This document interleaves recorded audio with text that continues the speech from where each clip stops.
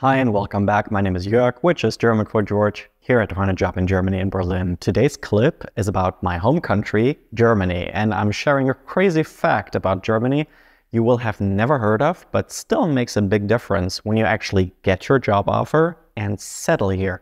Because you better believe it, Germany is actually not one country.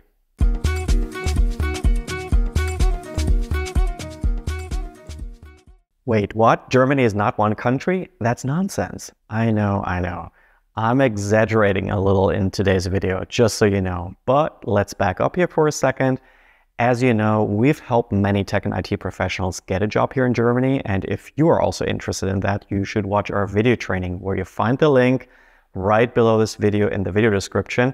But did you also know that the cities that our successful coachees end up getting job offers are scattered all over the country? Let's take a look at the Germany map, and I'm showing you the cities which our coachees ended up in. And there's Berlin, of course, right? Then come Hamburg in the north, Munich in the south, and then there is also Stuttgart, Frankfurt, Cologne, Düsseldorf, Leipzig, Bremen, Hanover, Bielefeld, Dresden.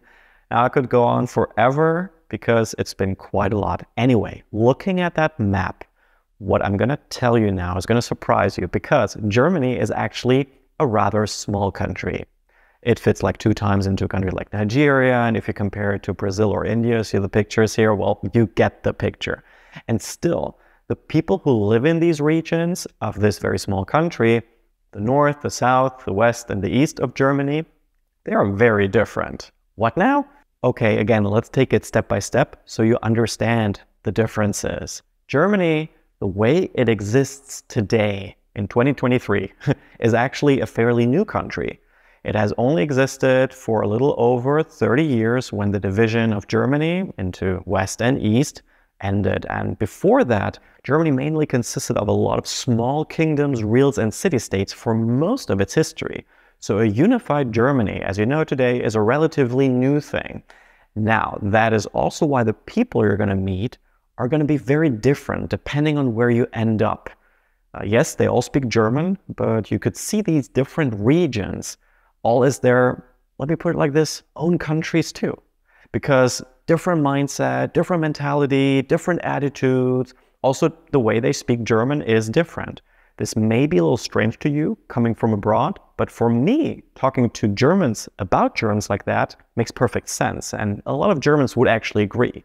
I'm now going to show you 5 different regions so that you at least get a better picture and know a little bit how Germany is different depending on where you're going to live. Again, the cultural, economic, the social differences of these regions are profound. And this, coming again, has a historical background. First, let's talk about the south.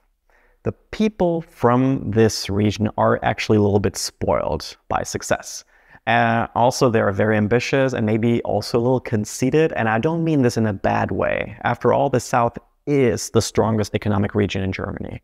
Historically, there has always been a very strong sense of doing business here. And in many cities there, you won't find much unemployment really. In fact, full employment. Also, this is the area in Germany where rules and the rule of law are sacred. So where rules are to be complied with at all times. So people can get a little strict about it. Next, let's talk about the north.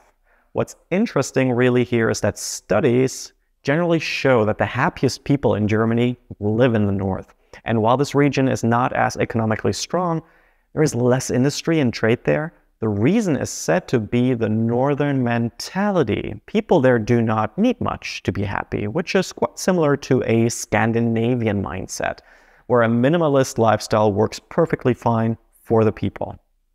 Next, the northeast, which is probably one of the most scenic regions in Germany.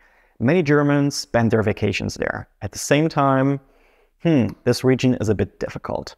I personally feel that people can get a little resentful at times. There's higher unemployment rates, and for you being from abroad, I don't really recommend moving there because people aren't as used to foreigners, okay? Except for Berlin, of course, which exists by its own standards.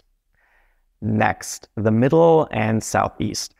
This region is also part of the former communist East Germany and has really hit it off after unification. And in some cases, there are more jobs and investments here than in some regions in the Northwest and in the North that I was just talking about.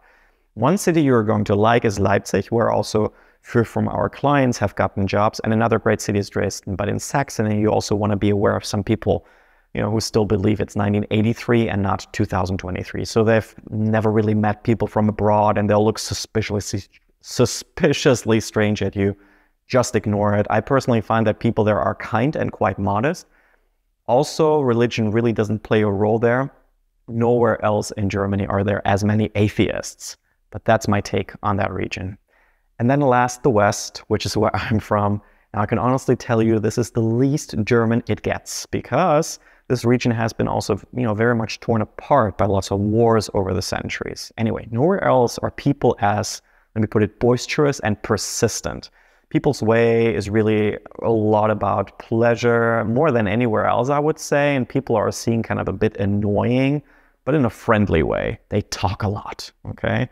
But they're open in terms of mindset and communication. And for you, that's probably also not a bad thing. These are all, of course, generalizations. So big disclaimer here from my end. And of course, it really depends on who you're going to be meeting in these regions when you actually move to Germany. And it will probably also happen that you will meet people who have lived in different regions in Germany during their lifetime already, right? So it really depends on each and everyone's take. Again, Germany is a small country, but it should still give you a general idea of what to expect. And of course, one more thing, you might be wondering about Hamburg and Berlin. These are the two biggest cities in Germany, and they're not really bound by their region. They have their own identity. There is more of a cultural melting pot, more diversity, more international culture, and they are more comparable to other major cities in the world than to a specific region in Germany.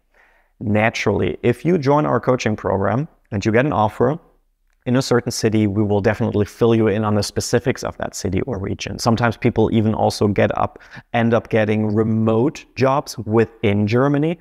That means they can choose where they want to work because they only have to show up at a specific office in a specific city, let's say once a week or twice a month. And then that also comes into play. Where do you want to move? If you're coming with a family, do you want to maybe get a small house somewhere where it's not too expensive? Because it, of course, makes a big difference on whether you're then going to be moving to Berlin or, let's say, a totally different region in the West where there is more supply in that regard. Again, if you're interested, then go ahead and watch our video training to see how we work and book a get-to-know call. We're looking forward to meeting you and showing you more about Germany.